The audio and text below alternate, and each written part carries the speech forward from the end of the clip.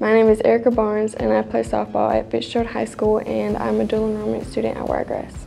I started playing softball when I was in 3rd grade, and I started playing because my brother was a baseball player and we used to always go out in the yard and throw, and my mom just kept pushing me to try out and sign up and stuff, and I just finally gave in.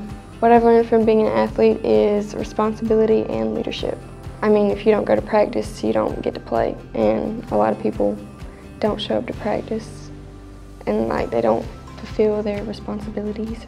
My favorite memory of playing softball would probably be making it to the playoffs my sophomore year. The way I heard about Wiregrass's dual enrollment classes was through my mom, because she works there and she just pushed me to sign up, and now I'm taking them. I've completed my core classes through dual enrollment, and I've also completed my medical and teaching pathways. The process signing up for the class was pretty easy.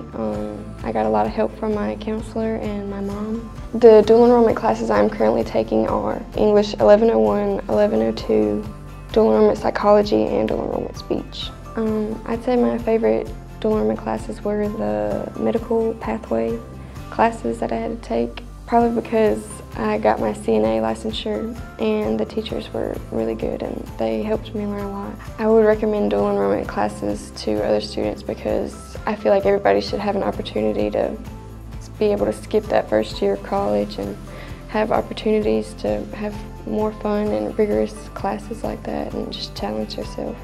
Some advice that I would give to students who are thinking about dual enrollment classes I would just say do it.